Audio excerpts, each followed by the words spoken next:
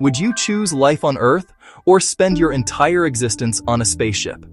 If humans ever discover a truly habitable planet, it won't be close. Even traveling at 1% of the speed of light, far faster than any spacecraft today, it would still take around 10,000 years to travel just 100 light years.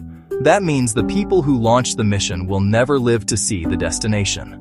A ship like this would need to function as a complete, self-contained world for thousands of years. It would need its own food systems, repair materials, medicine, ecosystems, and, most importantly, new generations of people to replace the ones who die. Hundreds of generations would live and die without ever seeing Earth, or the planet the mission is heading toward. But here's the hard question. Is it ethical to make that choice for every future child born on board? Forcing them into a life where their only purpose is to keep the ship alive so that someone, many centuries later, might finally reach a new world. Imagine growing up knowing that your life is only one link in a chain leading to a planet you'll never see.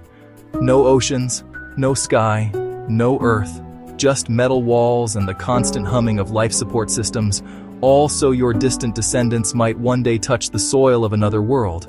Would you accept that fate?